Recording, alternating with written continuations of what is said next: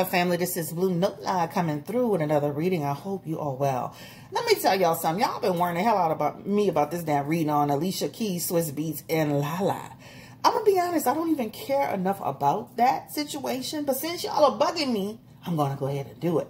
Emails, DMs, in the comment section. Y'all are really serious about getting this reading. So let's go ahead and jump into it and just talk about it, I guess. So Miss Jones, radio personality. Actually, I like her energy, guys. I feel she has an authenticity about herself. And I did go on her YouTube channel to watch it, so make sure y'all go and check her out. She does have a YouTube channel.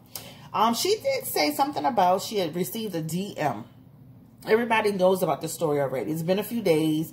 So she received a DM, and this DM was alleging that this person works for SWIZZ BEATZ, and that this person was a part of the camp, and they wanted to bring to her attention that Lala and SWIZZ BEATZ were having an affair, or having an affair, something like that. She wanted to know who this person was. This person was bringing to her attention. Go check out the song Lala. Pay attention to how Lala is on the Instagram. She's always liking everything that SWIZZ BEATZ posts, etc., etc. Miss Jones said she carried this information, right, for a year, almost a year, until Alicia Keys went on Drink Champs and made a statement of some sort. I didn't even watch her Drink Champs, but she allegedly said something that Miss Jones didn't like, and so Miss Jones put it out, all right? Basically, as a retaliation. All right, maybe she had that little key in her pocket, so she said, I'm going to use it when I get ready. So anyway, so this all came out, and everybody was in shock. Oh, my God, what's going on? I can believe it. I can't believe it, etc., etc. Some people care. Some people didn't care. I honestly didn't care because I'm like, I don't see that it's far-fetched, right? SWIZZ BEATZ, I already told you that my husband used to work in New York in the club as a bouncer, and he observed so much. He was personal bodyguard. You got to watch it, guys, because see, celebrities, those same people that watch you, they come out into the world. They're in the world marrying people like me who seen you in situations where you were with white women, you were entertaining people. So while married to Alicia Keys, so you have to be careful because those same people come out. My husband is a very honest person. I told y'all on the last video with Drake. So I could believe his ass be up to stuff, right? But anyway, that's neither here nor there, child. That's neither here nor there.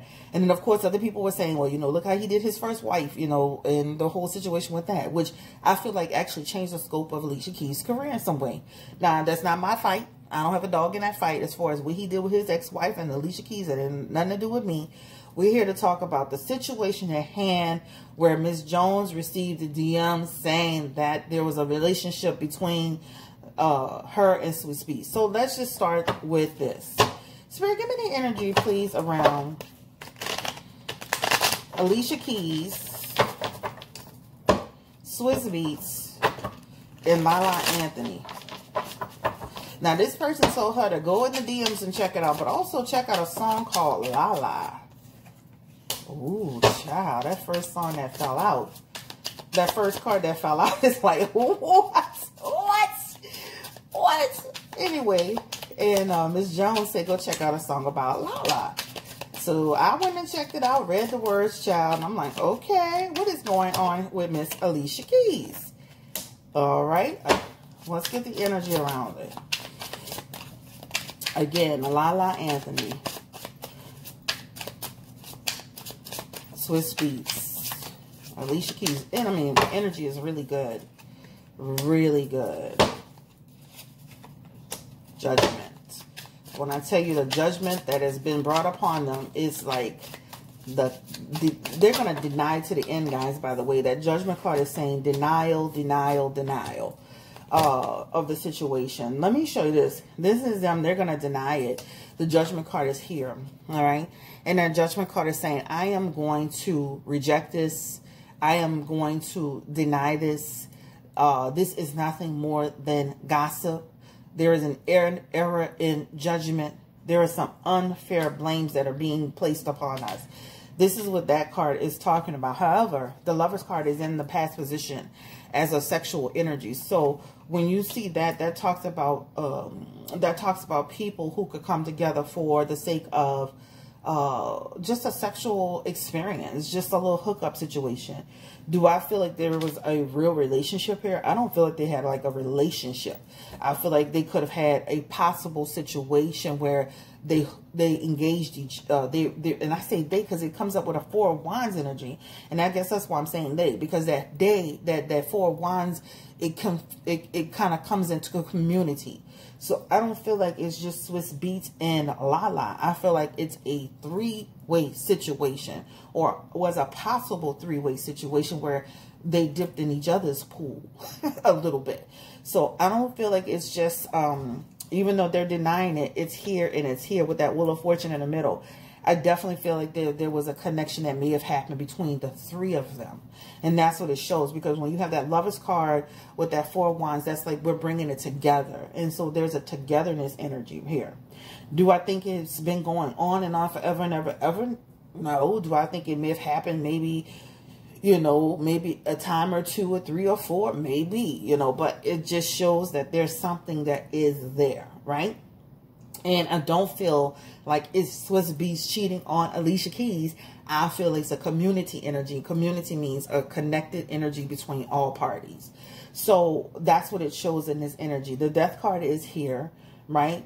That relationship has transformed and moved forward, and everybody's kind of moving their own lane. And the Eight of Swords is here. And this is like, now here come the bull crap. Here come people trying to start crap.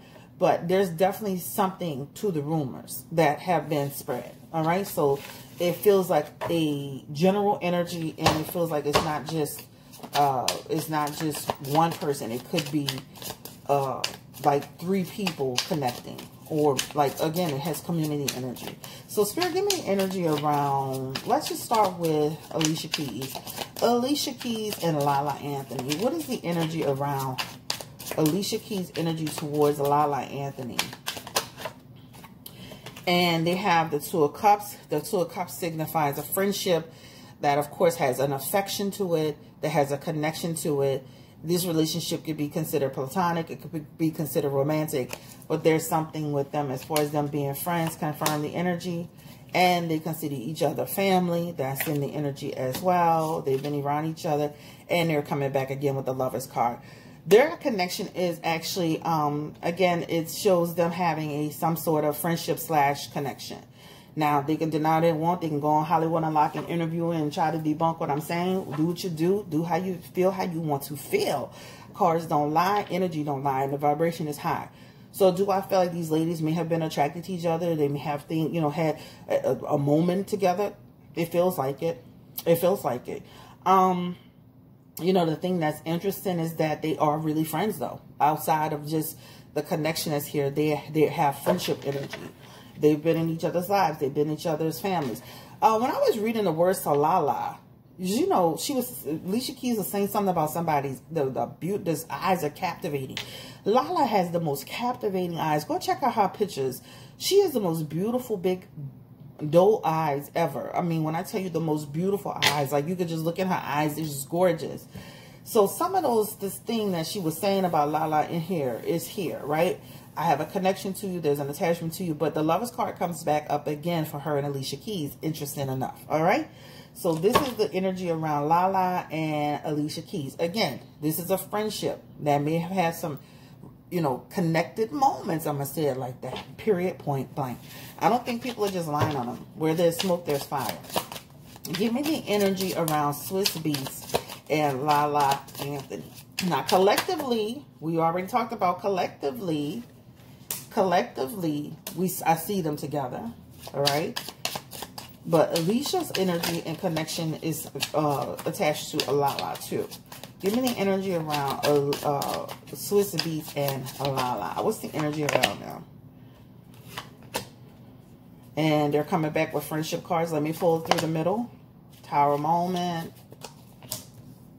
Let me say this too. He is also a part of it, so he could stop playing games. And he has the Seven of Swords. That Seven of Swords energy it represents a person who you know, has something going on, and now he's trying to throw the monkey wrench in it. Let me tell you something. If nothing happened with Lala, you wouldn't be fighting it so much. You wouldn't be on the mic so much. You wouldn't be answering it so much. Like your answers, your responses are guilty. All right. That's how I see you. You're guilty. All right. You're trying to avoid things. You're trying to throw monkey wrenches out there. You're trying to, in the energy. So for me, you show more of your hands by even responding to it, right? The only Lala I'm rocking is, you know, this Lala song or what have you. But you have in your energies guilty conscience. You have in your energies something that was done in secret. You're trying to act with the Seven of Swords is I'm acting with diplomacy. All right. So that's what it shows in the energy. He's going to protect Alicia Keys regardless, right? The Two of Wands and the Two of Cups and the Three of Pentacles also represent people, friends who come together for what? To connect. So that shows still more third-party energy here, right? Now, do I think that he's been like, you know, they talk about business and what's going on in entertainment and they share things together? Absolutely. But he still comes off as somebody who still is connecting with Lala as well. And let me say this, I wouldn't even be surprised if, you know, that's the problem with having those third-party situations, because then people could peel off and still be trying to see each other on the side, because he is the Seven of Swords with that Two of Cups, which means I'm sneaky. I'm being sneaky when it comes to that friendship. So don't play no games, sir. Don't play no games and act like, you know, that people like, and the person wanted people to see it. Whoever reported this wanted people to know about it. And you got to be careful about the people that you bring to the camp, because there's some energy here that is suggesting that somebody that is a part of your camp wanting people to know this, because what? Of some type of unresolved issue that you guys had with each other regarding business, or the way that person felt they were treated, or there's some unresolved issue here.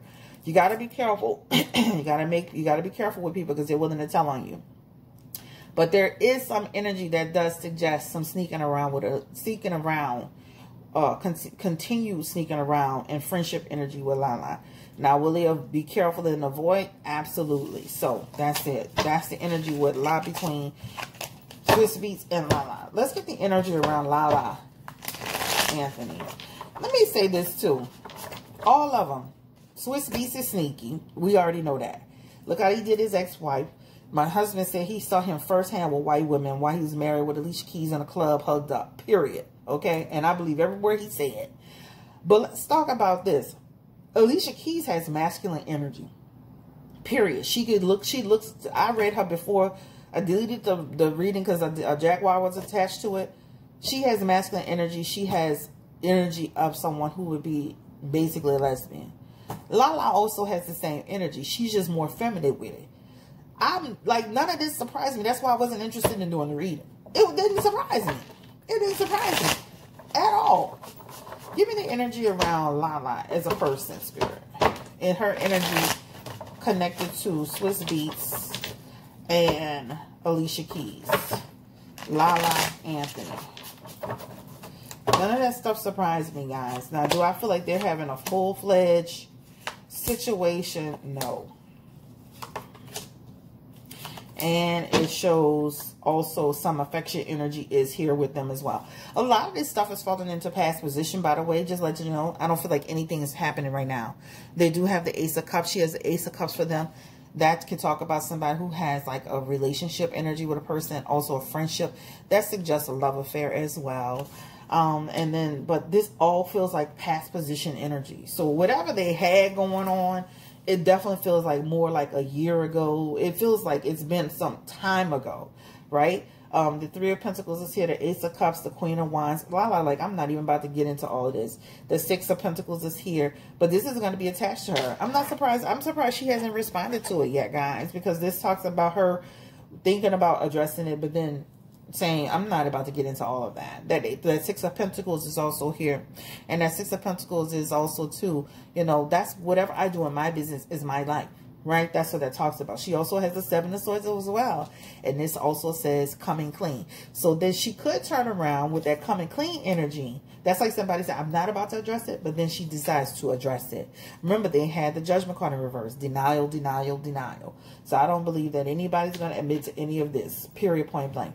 But they do. She has romantic cards when it comes to them. I think whatever they had going on, again, it doesn't feel like relation, like they were like, oh, we're going to be together and all this stuff. But when that lady was saying something about Lala likes them or likes him, it's here, all right? That's what it shows. This does show some creeping around, and this does show some strings attached. At the end of the day, they can deny what they want. This reading is for entertainment purposes. And like I said, you know, that's they're grown. They can do what they want, child. You know, this is highly weird, you know, so they can do what they want. But it does show some romantic energy, some sneaking around energy, and some strings attached energy. So that's the bottom line. Will they ever be together all in the future? No. Will she and SWIZZ be together in the future? No. None of that. You know, none of that. All right. SWIZZ BEATZ, he's over there responding to Jasmine Brand. He on there toasting glasses with Alicia Keys. You know, Lala. Celebrating. Using this too. I love it. Look, I said celebrating, and the card of celebration comes out. Celebrating this child, because they're going to use this to their full advantage to promote her album. Some people will question this. Was this a strategic move to promote their album? No. It feels like, okay, well, now that it's out, we're going to use it to our benefits. Isn't that so funny? The card of celebration actually came out.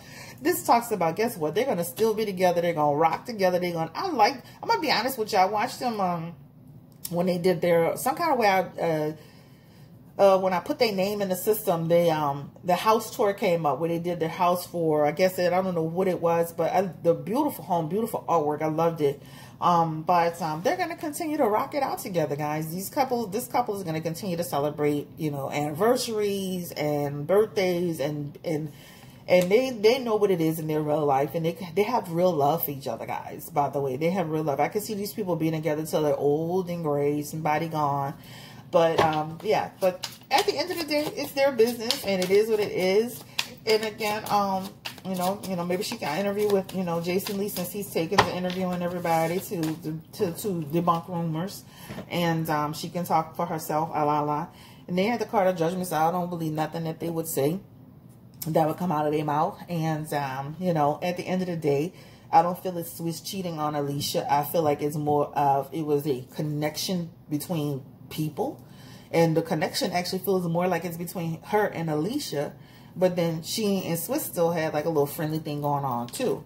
So, you know, this is why you can't be sharing your man with women, because then they'll turn around and start being friendly with the man, too friendly with the man. And so, especially if they, you know, some women gravitate more to the man than they'll do gravitate to the woman. But anyway, guys, thank you so much for watching. Don't forget to hit the subscribe button. Don't forget to drop a comment in the comment section. And whether you believe it or not, it doesn't matter. It's their business. And at the end of the day, like, these people are grown. I think SWIZZ is like in his late 40s. Alicia's in her 40s. And Lala is in 40. Like, well, that's literally their business, you know. But the person who put it out, and I'm going to be honest, I had dealt this earlier, had dealt this a while back. This is a petty, messy person that actually feels like they have actual knowledge, though. I'm going to be honest with you. Whoever, and it almost felt like, it felt like a woman who did it. But then it could be a man who has feminine energy. But it felt like somebody who had challenges with SWIZZ BEATZ in terms of how they were treated or the energy around them. It just felt like something that, you know how like sometimes when people work for people, they don't like the way they're being dealt with or handled in terms of business or work, or even how they're being paid or how much work they're giving. It really felt like somebody who was out for, it was actually out to, wanted this out and wanted to be, it just felt so sabotageous. Like, it's like, I want to sabotage you. Again, it was intentionally given to Miss Jones because they felt like she was, you know, that it would really be believed. And you can tell by that because, you know, I think that if, okay, Tasha K said it on her channel, they would have just threw that in the one, like, Tasha K, you know what, you got to, you know, take what she says with a grain of salt, because sometimes it's true and sometimes it's not. But because Miss Jones said it, that's when it went and took wings, because it's like, okay, Miss Jones was an artist. She was in the music industry. You know, she's been around celebrities. She knows a lot. And that's what rattled their feathers, that Miss Jones said it, right? So that's why they took it to Miss Jones, because they knew that by Miss Jones delivering the message, that it would take wings and take flight. So, and then I think they also were bothered by the fact that Tasha said it, because they felt like Tasha was a friend of theirs too. Because if she did say something about, she felt like somebody was calling her trying to check on her, but she got to do her job, and that's true. Anyway, guys, this is the end of the road for me. I ain't making this reading that long, because like I said, I didn't even care about none of this, because to me, it all felt so, the energy around it felt like it's believable. It felt like it's not far-fetched. But take care. Stay blessed. Bye-bye.